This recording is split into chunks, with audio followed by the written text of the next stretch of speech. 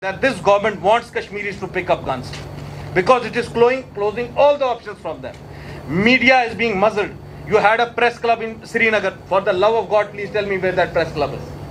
There is no freedom of expression in Jammu and Kashmir. It is my submission to you that if elections take place, they should take place on a ballot paper, not on EVM, because we have credible inputs that BJP is going to rig the elections.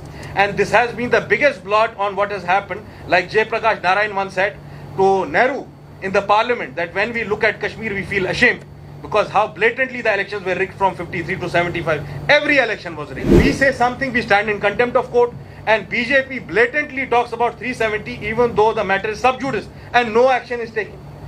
We all have to be united in our endeavors to impress upon the government of the day that this kind of undeclared emergency cannot continue forever.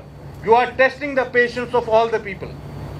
And for starters, we can release all the political prisoners.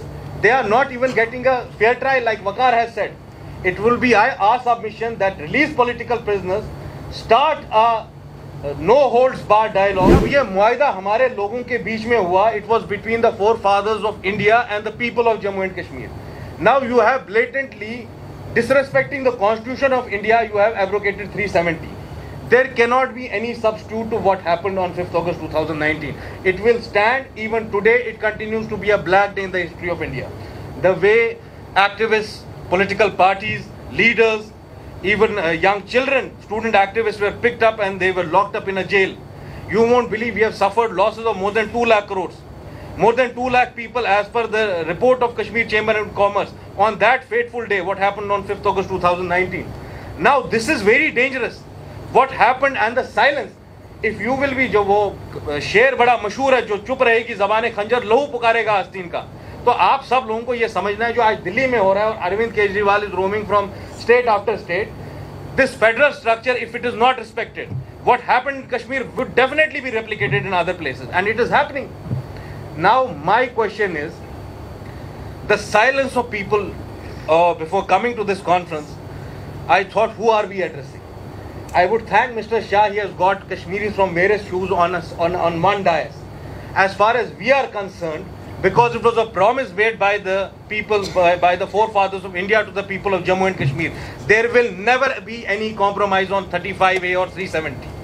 And also because the case is sub judice. The heights of discussing this case is, many people from BJP make these remarks and they don't stand in contempt of court. They say Article 370 has been buried under the ground. If Article 370 finds its very genesis in the very instrument of accession, how can you unilaterally, without any concurrence of the people, without any concurrence of the leadership of that state, go ahead and take a step like this, which makes it not only illegal, arbitrary, but also unconstitutional, as per the Constitution of India. Now, when we discuss the Kashmir issue, in toto, we are discussing a lot of points, we are discussing elections also. The institutions of India are losing its credibility. Madam Haksar is here, we hold her in very high esteem. India embodied that humanity. Like in the last discussion also, when Mr. Dulat was here, I took names of so many parliamentarians from mainland India. There is no difference. We are all children of the same mother, India, Pakistan and Bangladesh. When we come to the brass tacks, we are so similar to each other. All these differences are just in our mind. If you move across the length and breadth of all the states in India, and if we come to a common consensus that rule of law has to be upheld, what happened on 5th August 2019 was a murder of Indian democracy. It was a blot on Indian democracy, what happened on that fateful day. And as of now, when we address the people of India, you need to feel for the Kashmiris. You are not leaving any option available for us. I didn't want to come to this conference. All the points I had to make, I have made last time. And I hope so the people of India understand their responsibility in today's time. Your very democracy, the idea of India is in danger today. Just yesterday, a man from Haryana, a Muslim boy, he was telling he was using a name, alias for his name. He was adopting a name from some other religion. Is it not a shame for the very idea of India? A country which embodied the principle of secularism. A minority is living under the name of an alias. Is it not saddening? Now this battle, we are all unanimous. I don't see anybody as an adversary here. Because I have interacted with minorities, we believe in this principle. Like Gandhi ji once said, a nation is known by how it treats its minorities. I know my minorities in Jammu and Kashmir.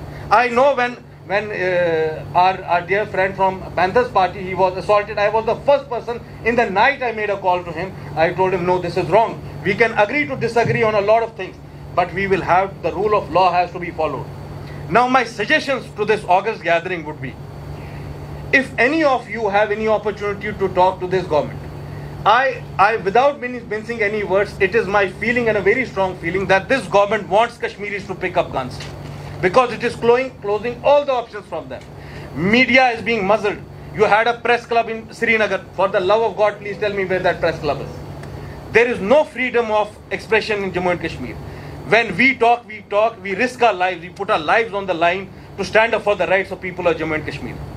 It is my submission to you that if elections take place, they should take place on a ballot paper, not on EVM, because we have credible inputs that BJP is going to rig the elections. And this has been the biggest blot on what has happened. Like Jay Prakash Narayan once said to Nehru in the parliament, that when we look at Kashmir, we feel ashamed, because how blatantly the elections were rigged from 53 to 75. Every election was rigged. Now my submission would be, all my friends from various states of India, I will tell you, you need to protect the essence of India today. You need to protect your democracy. Your institutions are losing their credibility. Like our dear friend from Panthers party said, when the election commission came, all the parties said that elections should take place. The elected representatives will voice the sentiments of people of Jammu and Kashmir. That is not happening. Now you have muzzled media, and the state of judiciary is better known to you. When we say something, we stand in contempt of court, and BJP blatantly talks about 370 even though the matter is sub judice and no action is taken. We all have to be united in our endeavors to impress upon the government of the day that this kind of undeclared emergency cannot continue forever. You are testing the patience of all the people. My limited final submission would be that Kashmir has to be looked upon as a humane issue, and we all should understand that it has a historical perspective. India and Pakistan are signatories to Resolution 47. Before coming to 370, we should try and very wholeheartedly get all the stakeholders online, and for starters, we can release all the political prisoners. They are not even getting a fair trial, like Waqar has said. It will be our submission that release political prisoners, start a no holds barred dialogue without any condition, an unconditional dialogue with the people of Jammu and Kashmir, with the people of India. And to the civil society, I am telling, the matters in Kashmir, all these experiments that BJP is conducting, first it is done in Kashmir and then it is replicated elsewhere in India. Thank you.